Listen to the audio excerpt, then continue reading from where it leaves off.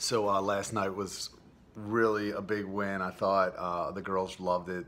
Me and some of the single CityFam guys are making a bunch of the single CityFam ladies that are on leadership and just some of our regulars dinner tonight. We will be having salad, and then we will be having shrimp Alfredo or shrimp marinara, and then we will have cheesecake. Looking in here, fellas. We're looking so good right now. We got chicken, 2 different kinds of sauces, pasta, we got shrimps, we got garlic bread in the oven, the girls are munching on salad, we got gelato, cake, Garlic bread. fettuccine or marinated shrimp, fettuccine, Sarah. Yeah, DJ, I really feel Would you like fettuccine sauce or marinara sauce in your pasta? edit that. The whole you can just write it off is not you can't write everything off. You know what I mean? I'm gonna cry. I'm not. You guys are so cute. Happy Hearts Day. Yeah, they're gonna be like, what? This morning, and I think last night really summed up what CityFam is all about. I try to explain it a lot. I'm trying to help people understand it. I think that last night was really, who we are as a whole, because I talk a lot about community and what that means. And it's like, look, it's really simple when you think about it. All of us want to become the best version of ourselves. All of us want to hit our full potential. All of us want the things that we want most in life, right?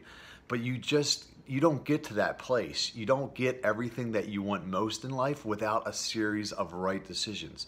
Those decisions won't always be fun. They won't always feel good. They'll be hard.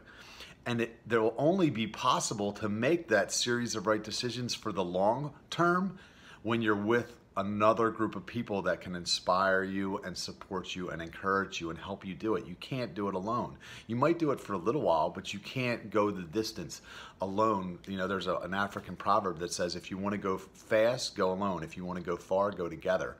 Because you can't go far by yourself. And I think last night was just a perfect example of that, because when you think about it, look, it's kind of hard to be single on Valentine's Day, right? Nobody wants to be single on Valentine's Day. It's just this great reminder of, hey, I don't have anybody in my life.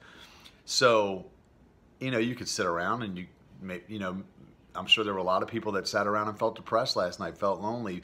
And eventually that could lead to someone settling or choosing someone that wasn't maybe the exact person that they were looking for because they got lonely, right?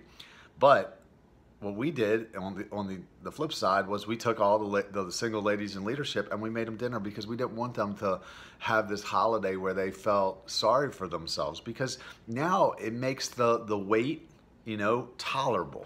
Now they can wait for somebody the right person to come along instead of just choosing somebody out of loneliness. Again, I compare it to going to the grocery store hungry. You always take home something that you don't want when you go to the grocery store hungry, because desperation doesn't produce good decisions. So it's really simple. When you think about it, it's like, look, we're gonna make this process of becoming the best version of ourselves enjoyable and possible. So that's really it. That's all I wanted to share. Talk to you guys later.